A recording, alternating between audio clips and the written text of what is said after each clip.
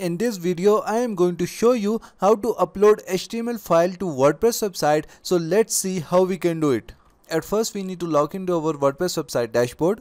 And now we are going to install a WordPress plugin that will help us to upload our HTML files.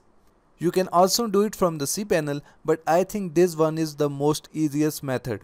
So from the left menu, just click on plugins and then click on add new.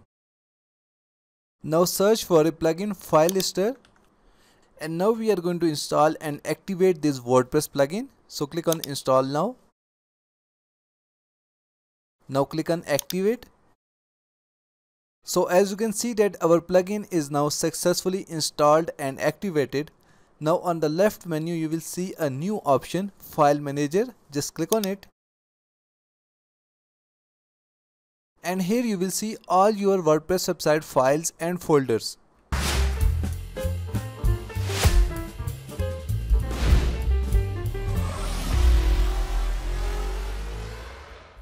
Now to upload HTML file to your WordPress website, from the top just click on this upload button.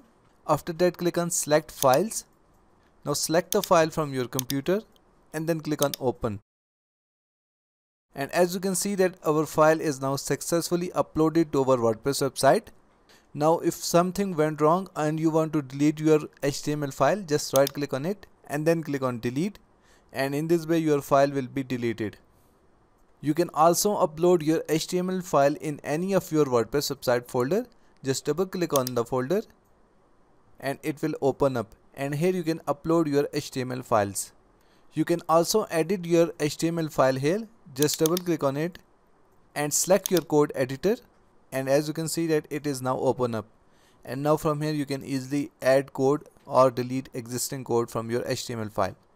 So this is how you can upload HTML file to your WordPress website. Thank you so much for watching the video tutorial. Please like the video and subscribe to my channel.